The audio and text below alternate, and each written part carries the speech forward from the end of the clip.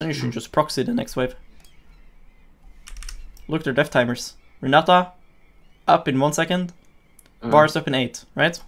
Yeah. Look where wave is. Look, Varus spawn. Varus spawn now. Look where wave is. Right? Okay. So, Xayah is like the best proxy farmer in the game.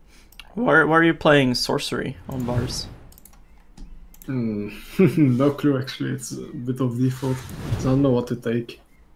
I mean, the thing is like if you're playing Varus, you're playing for 2 reasons. You're either playing like lethality and be like really strong in lane, or you're playing on hit, you know? Yeah. And so going these 2 just makes no sense because like you're not playing Varus lethality to become like late game beast, you know? Because for lane these does nothing. Okay. And Varus also like you want to be really strong in lane and you want to get to spam spells, but you have no mana regen.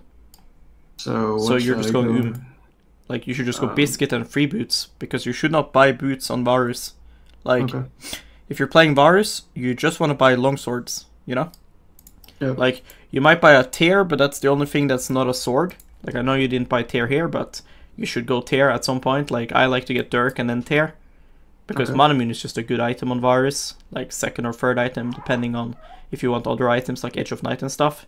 But anyways, like, you need biscuits. Like, this champion, you have to use your spells, right? So, it doesn't make sense to go this, because then you have to think about your mana.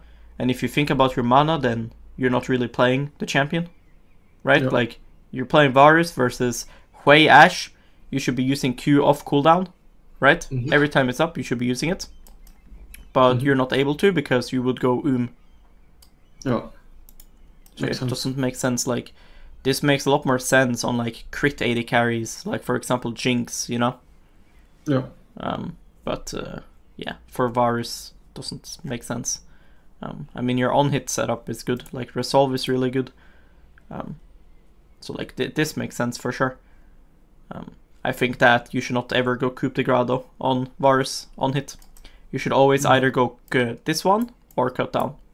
Okay. Like, the tricky thing about cut down on Varus is that after 3 damage items, it's very good to start going tank, like you did. So, cut down might feel, like, weird, but the thing is, like, if you're playing, let's say you're playing on hit Varus, and enemy has, like, tanks or bruisers, like, let's say it's Lee Sin, he's gonna be fairly tanky with health, right? Let's say they have like tank with your top lane, whatever, or let's say the sack jungle. Even if you are gonna go tank at like 3, 4, 5 items, right? You're still squishier than their tanks, right? So cut down is just better, right? Makes sense? Yep. But if they have like assassins, like they're not tanky, they just have like a lot of people killing you, like a cannon top, whatever, squishy jungle. Then it will feel bad to go cut down because they're not tanky. Just go last stand, because you have a lot of like close combat fights as Varus, right? When you're on hit, so last stand is just always going to give you better results because you're not fighting at full HP when you're on hit Varus, because like if you're full HP, it means you're hitting tanks, which means cut down is better than this. And if you're not against tanks, then you're against like assassins, like this one, Shaco Yon. You're not going to be full HP hitting Shaco or Yon. Shaco's going to jump at you, deal 30 to 40% of your HP with 1 Q auto, right? And then last stand is going to be good. And even for like laning phase, like you're not going to be full HP, right? You're going to all in, and there's going to be like both of you half HP, and then last stand is going to have value. Because on hit Varus just does not play in a game where this is a good rune. Like, you're not Kalista or Draven where you're killing them level 1. You know? Yeah. You're playing Varus Morgana versus Lucian Braum. You're not gonna kill these guys level 1. So, I am sure if you check your damage numbers of Coop on hit Varus, it's gonna be like the lowest out of any champion in the game. Okay. Because like on hit Varus just plays front to back all the time. And he does not really kill people in lane. So, yeah. Not sure why you skill W already when your Rakan hasn't like done anything. You know? Yeah. Fair enough. I think I just wanted to look for a level 1 trade. Yeah, but like he does not have to give you. Like he's gonna have E back up now, and if you click in here, right, and you auto attack him, if you commit your W, right, 60 mana and long cooldown, he's just gonna auto attack and E, and he's gonna win the trade and click away, and then you're hitting inside of these casters, right? Yeah. So like, what's just mainly important is just making sure that like if they're playing Renata, it's better champ than Rakan unless Rakan all-ins, okay? Yeah. Like Renata can bully and stuff. So your W is only good for all-in, but you're not gonna be good for like poking them or something, you know? So like it's really hard for you to hit them because Renata should always like cover Varus like she's doing here. You can't find a good angle to auto Varus without just losing trade. Yeah. So if I was you, I would just focus more on hitting the wave. Because like already, like you could be autoing all the time right now, right? Yeah. And then you could just be queuing the wave and Varus, for example.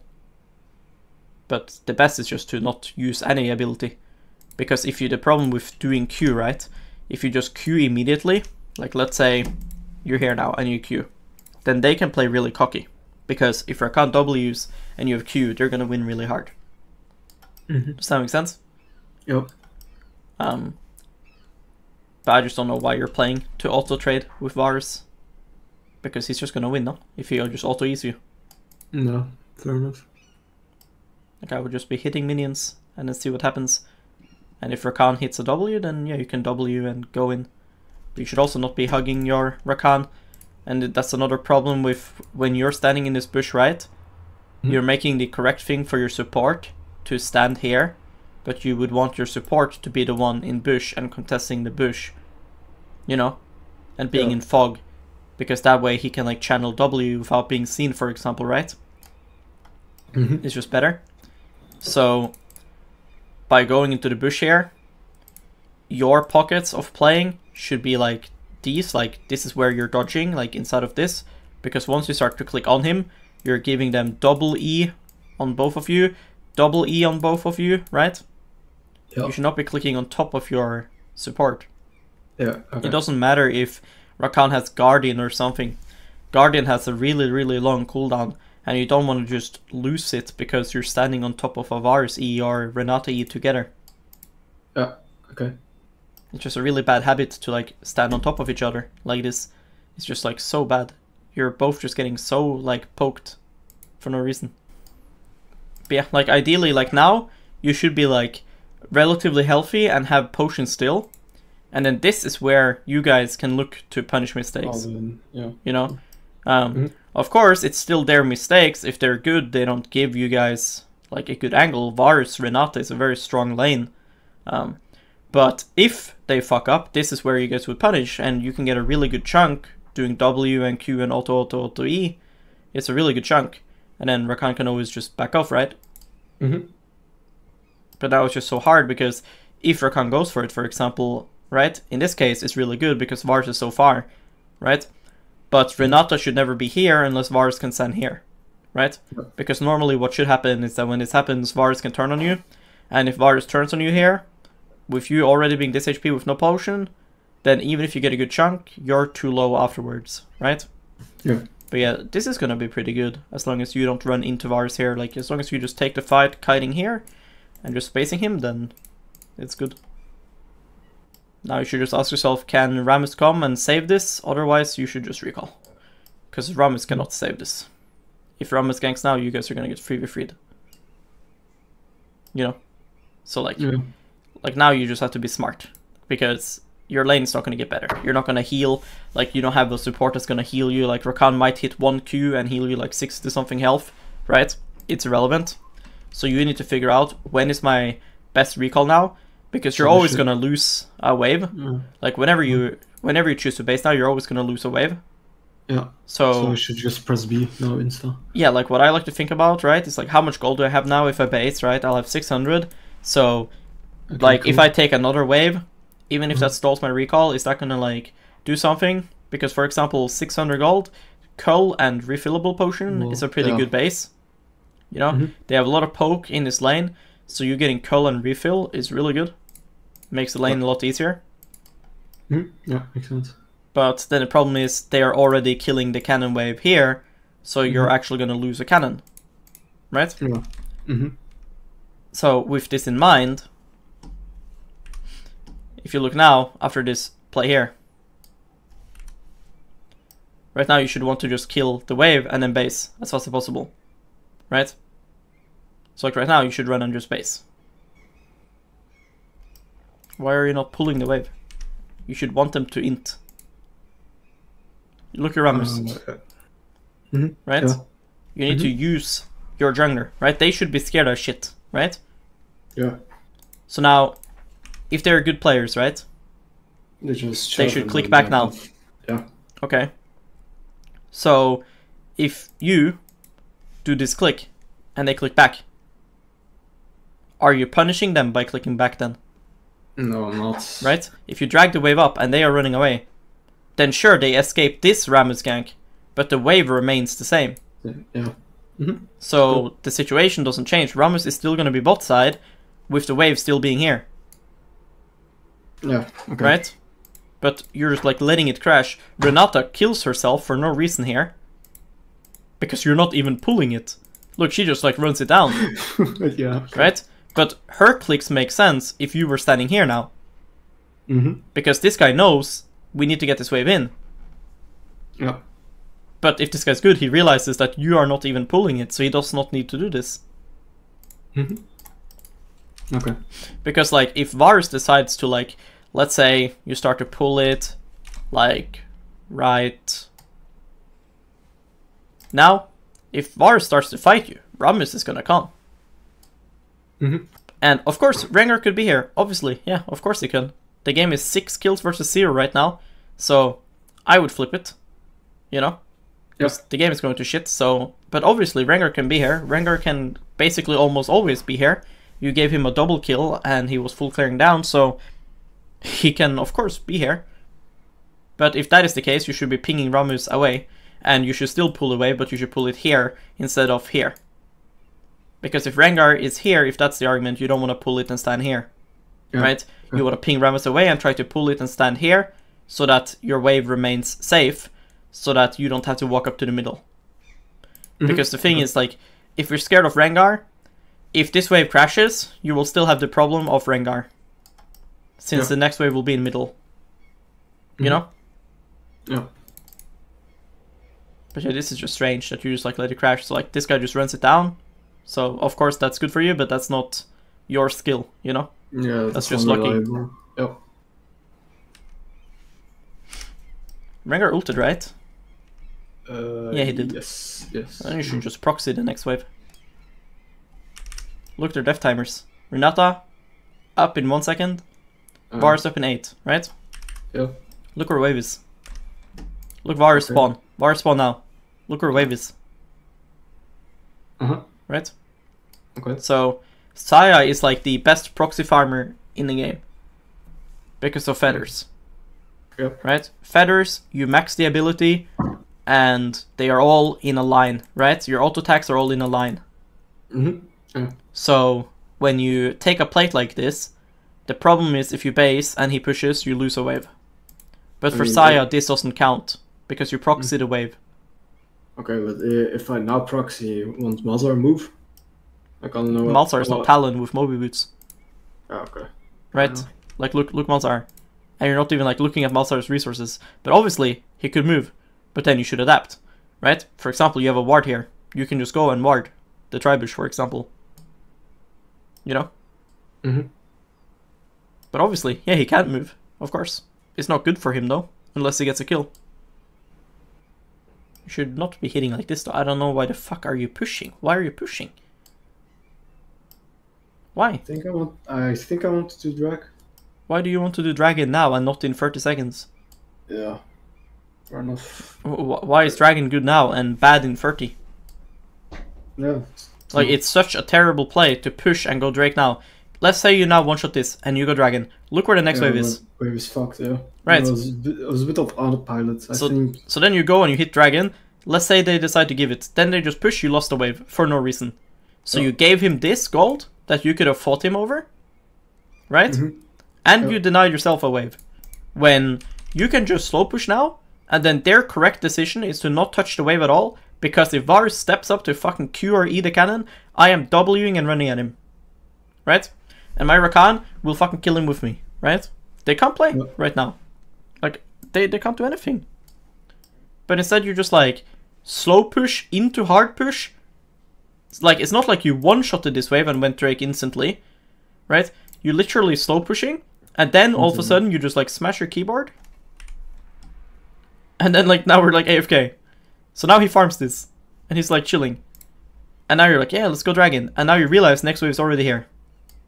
So now we lost our all-in timer. Right? Like here it's really hard to all-in them here compared to over here. Right? Yeah.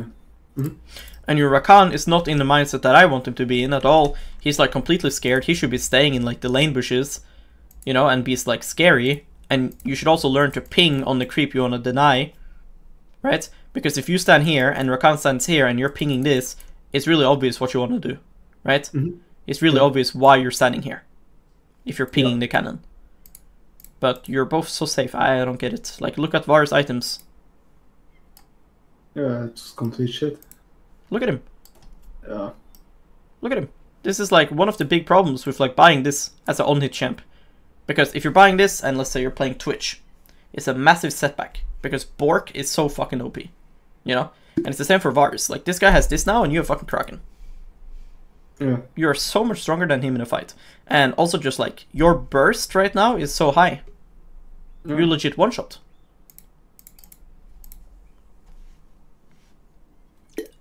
So you're not gonna get like a better fight than this. You're not gonna get another fight that the wave is like this and he doesn't have Bork. Next time you have freeze like this, it's probably gonna have Bork. Yeah. And you're just like handing it to them. It's like so fucking strange. Your Rammus is chilling right now, farming. He doesn't need you to push. He's like completely chilling right now. It's not like I could get it, you know, if your Rammus is like trolling the game right now, starting to hit the Drake right now. Right? I could get it. You press W here, you Q and you one-shot the wave and you go Drake. Sure. But Rammus is like chilling on wolves. Yeah. You can just play 2v2 here. Yeah. I mean, you have nothing to do, so might as well leash this guy. I think you should go and leash him on red buff too, unironically. Okay. Because like, you're not gonna use your push here for anything. Like, let's say you go get mid push here, you're not gonna do anything if he's gonna farm. Oh. Why am I clicking mid here? And like, I don't know why you keep doing like recalls like this. It's like so useless. Like turning one sword into one call field is like the most irrelevant thing in the game, right? Like, if you're not gonna go and get mid push on the next wave that's coming, then just go gank top lane then with Rammus. Just go jungle with him. Like, why are you always recalling? Like, the past 2 minutes, right? You've just been recalling, right? Here, you're dead. Okay, so now I buy items. I shouldn't want to recall now until I have BF sword, right?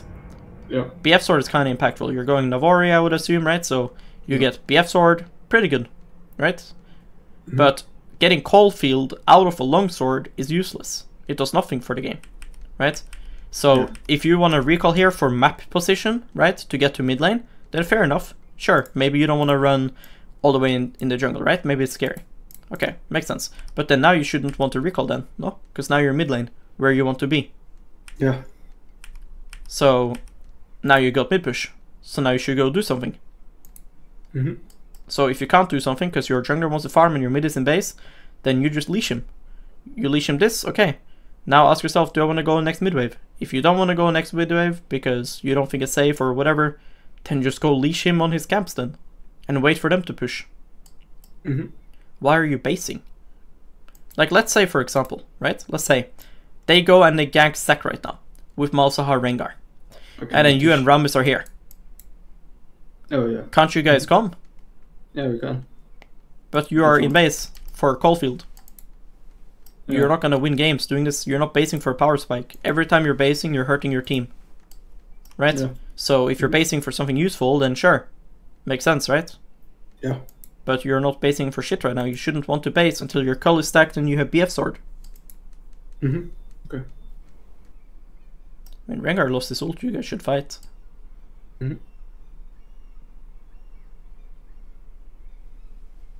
Good. Admittedly. I mean, I think going on him here was good to get him away from Talia.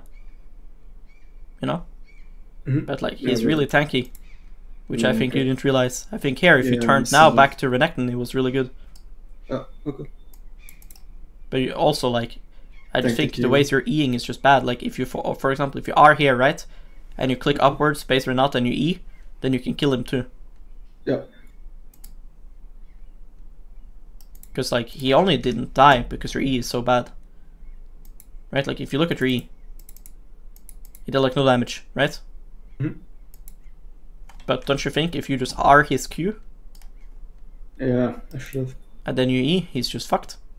Yep.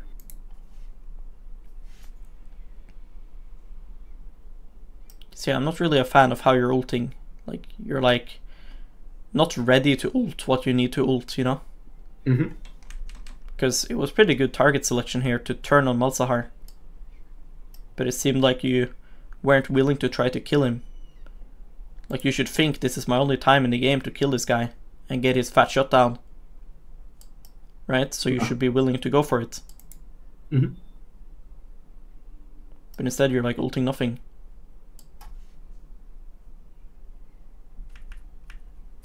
Because fights like these, you just have to like send it, because you're not gonna get another fight like this, you know? Yeah.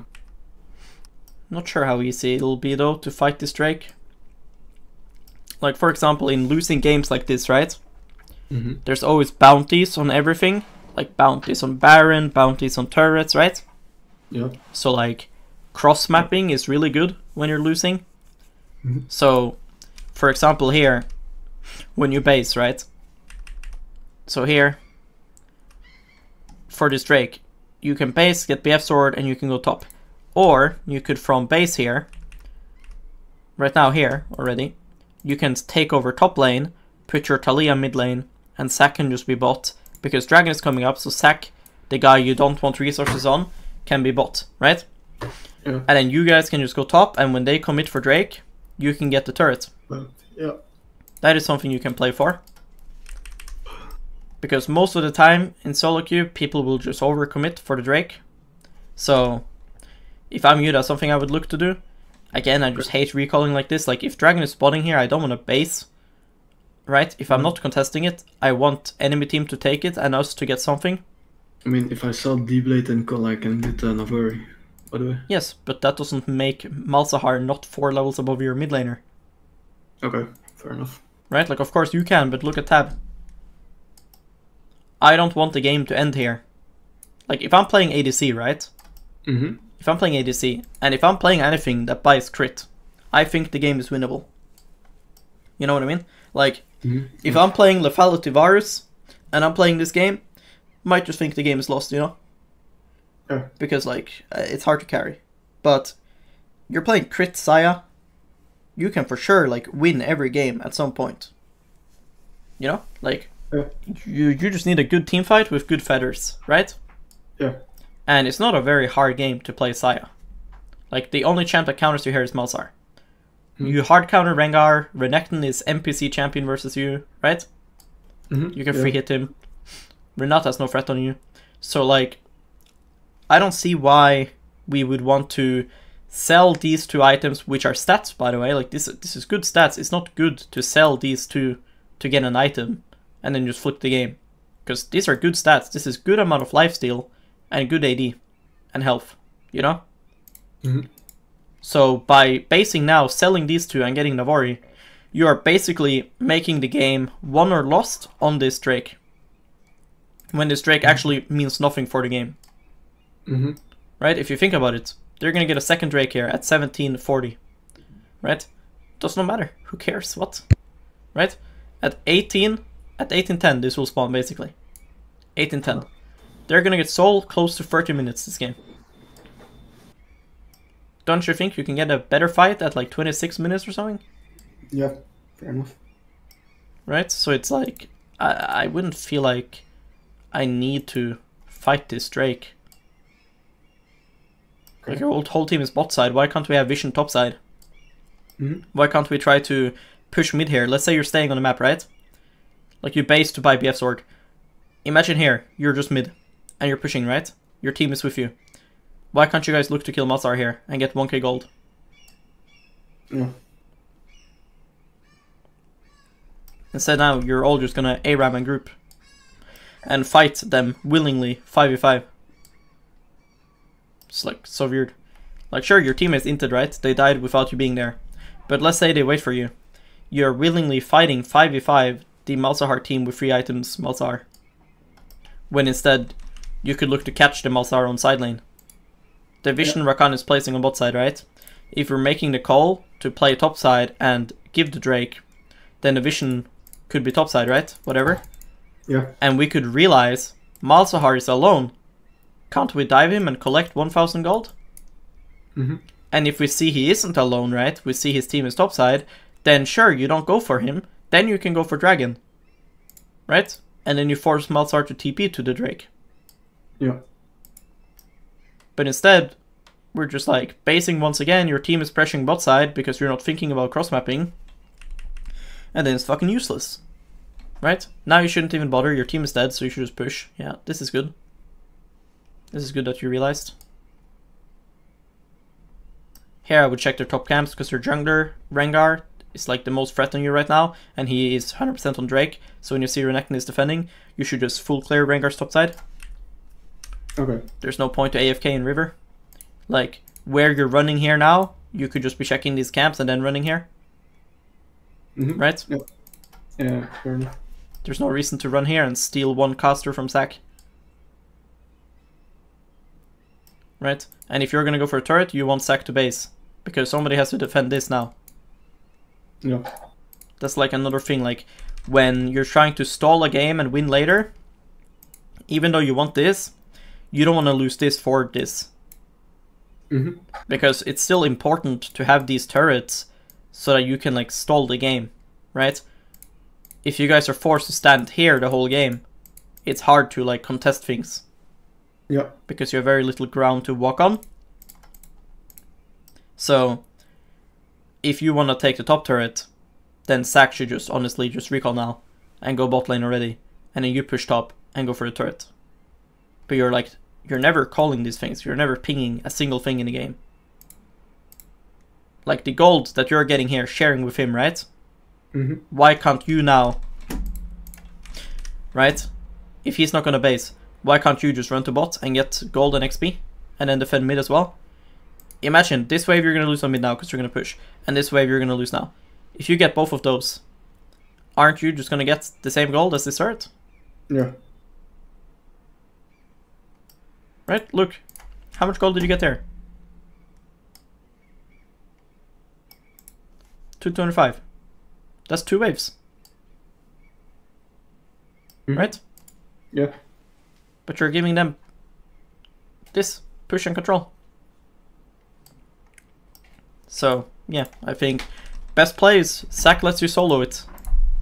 But you have to ping this. Okay. Just ping on my way and say let me.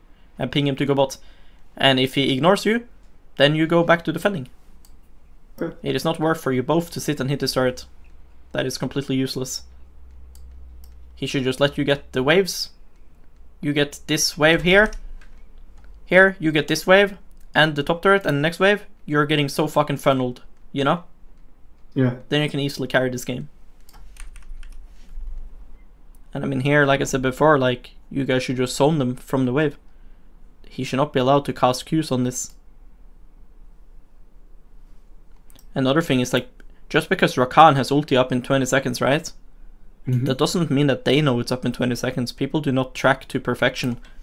So I feel like you play in a way where they can't make mistakes. Because you're not challenging them. Like, you have Kraken here. Like, if I was playing, here I auto ones for last hit. Makes sense.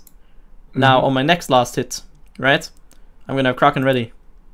But you're just like pushing and ruining your Kraken procs, and you're just letting them farm. But I would be standing here with Kraken, walking up, my Rakan is standing here. Yeah. What are they gonna do? Fight me because Rakan has ult on 10-second cooldown? Right? They're not gonna fight me. And if they do fight me, I'm just gonna win anyways, even without Rakan ult. I have fucking Kraken. What are they gonna do? Right?